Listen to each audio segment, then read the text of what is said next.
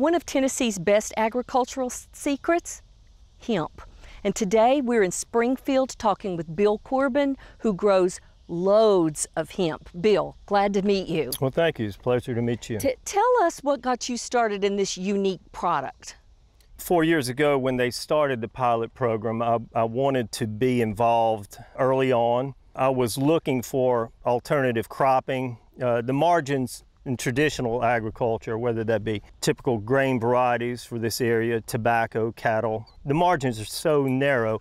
I think the agricultural community needs to evolve, look for other avenues to try to concentrate more profits with fewer acres. So Bill, tell us about the type of hemp that you grow. There are 3 different varieties in this field. This, for instance, is a variety called Cherry Tang, and these varieties all are specific for extraction. The CBD values are exceptionally high in some of these. They don't have the growth structure to satisfy the fiber industry, so this is specifically for extraction. So, and when you say extraction, you're talking about the oil that's contained within the flower of the plant? I am, yes. Okay, so what you want it to do, it's got obviously lots of buds here. So is this the beginning of a bud? It is. It's starting to develop. A lot of this fan leaf, as it matures and loads flower, this will become a lot larger, much more dense and exceptionally heavy. A lot of this fan leaf material, it's called cleaning. A lot of this will dry up and waste away, removing a lot of the, I guess you'd say, extra biomass, where you're left with more of a concentration of your bud material. So this plant blooms all the way up the stem, not just on the tip here. It does. It blooms all over the plant. It does, quite a distance down. Of course, you have horizontal growth from that where you're building flower also. We work specifically with clones, and it is by far the most expensive route you can take in trying to produce a field, but we have to make sure that the consistency of the whole field is as close to identical as possible. Only way we can do that is from cloning.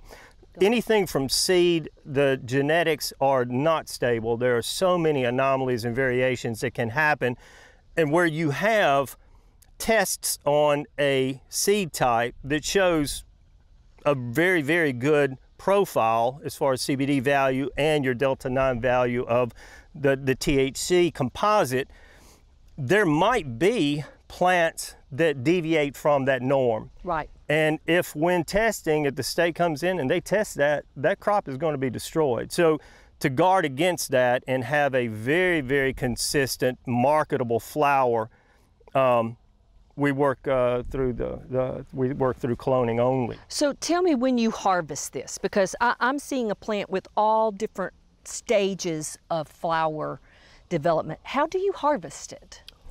What we'll do is we'll come in here a lot like tobacco, and we'll take shears and we'll cut this entire plant. Now, depending on how big this is at the time, it could be that we're going to have to section this to handle, instead of being able to take care of the entire plant at one time. And we spike it on tobacco sticks and air dried. We're putting frames in the greenhouses. We'll house in there, where every barn that we're taking down and stripping out tobacco, every one of those barns will be double cropped, refilled with hemp. We're right on the verge of building a very large structure over here specifically for hemp. Drying and having the capacity, the room, this occupies, it needs so much more room, because obviously you can see how bulky this is. To properly dry it and not have the mold issues that can go along with it, it requires an incredible amount of space. What are some of your challenges in growing hemp?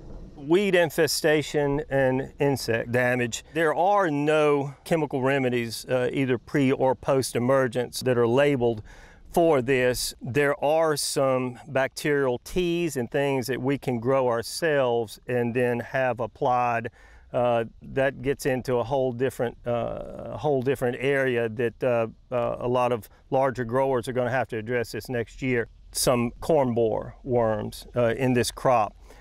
There's not a thing we can do about it except try to weather the storm, but that can be devastating as far as damage goes. This variety works incredibly well in New York State. Another variety over here, a variety called Randy, will do exceptionally well in New York State. Late Sioux, which by far is our bread and butter, does not. It has to stay in the field so long. Their growing season is too short. So some of the things that we're doing, and I had 3 other varieties I'm going to submit to TDA for approval, will be hopefully this next year trialed on a smaller scale to see what reacts better in these growing conditions, because all these genetics are coming from the breeder that's part of our group in Colorado. So is Tennessee a good place to grow hemp? Tennessee is an excellent place to grow hemp. We have a very good long growing season. Our soils are good. We generally have, unlike most places, have enough natural rainfall where irrigation is not a necessity. We have a lot of growers that have the infrastructure that you need because we are, especially in the Middle Tennessee area, South Central Kentucky, Western Kentucky, a tobacco-based economy, so to speak. And that means that we have the right infrastructure, the right equipment, a ready labor force. So yeah, it's an excellent place to grow hemp. The profitability of this crop is better than tobacco. I think people are going to recognize that. As far as production goes, we're going to have to, as a state, and Kentucky is moving faster than we are. They've had some really good support from the state government. We, just like Kentucky, have to have more of a whole plant mentality, looking at trying to find varieties that will fit more parts of the emerging market than just chasing CBD. So you're in good shape, Bill. Let's go see what's made from hemp. So we've learned all about the flower that Bill grows for his hemp, but there's also producers that grow hemp for a variety of other reasons. And I'm here with Paige with the Hemp Association to show us how hemp is used in a lot of different products that we use every day. Paige, tell us about hemp. Let's start here with this massive fiber that we've got here. Okay, so this is some fiber that's typically used for industrial purposes. This is some hemp building material, formerly known as hempcrete or cellulosic insulation. It's really great for eco and environmentally friendly buildings. Here's just some raw hemp seed with the hull still intact. This is hemp seed cake, so this is what is left whenever you press the seeds and is used for animal feed. Great. This right here is more of a textile grade hemp where it's a little softer, a little bit greener, younger, so it doesn't have as much lignin content. It creates really great soft wearable fibers. Yes, this feels so soft, and obviously you can use it in a lot of different forms, so that's nice that it's just so durable. Yeah, it's being blended with silk and denim, as you can see, so it's very versatile. And then we have some hemp 3D filament. So this is for 3D printing, and here are some 3D printed items. Here is a hemp plastic cup. So this is a biocomposite that's made with hemp. Of course, we have hemp string. Because that's what we normally think about with hemp, is rope and string and that type thing. Yes. So, and then talk to us about the consumer products, because this is where I think it's interesting. Tell us about these products here. Yeah, so these are primarily made with the hemp seed. These are dehulled hemp seeds, often called hemp hearts. And you can also make hemp protein, which is primarily the whole of the hemp plant. It has a good source of fiber, great source of protein, bioavailable, all of your 20 amino acids. The hemp hearts themselves have a perfect ratio of omega-3 and 6 fatty acids. So they're a great fish oil supplement replacement. And even in beverages. So we've got coffee, soda, even milk. Yep, so they're using hemp to press milk with. You can even find hemp ice cream, hemp yogurt. The sodas are really great, and they're enriched with cannabinoids, which are from the flower.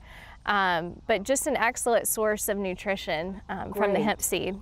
And then obviously we've got beauty products as well, so soaps and creams. And what part of the hemp plant is used in these? Yeah, so the soaps are primarily made with the hemp seed oil. So they provide a really nourishing benefits as far as extra moisturizing power.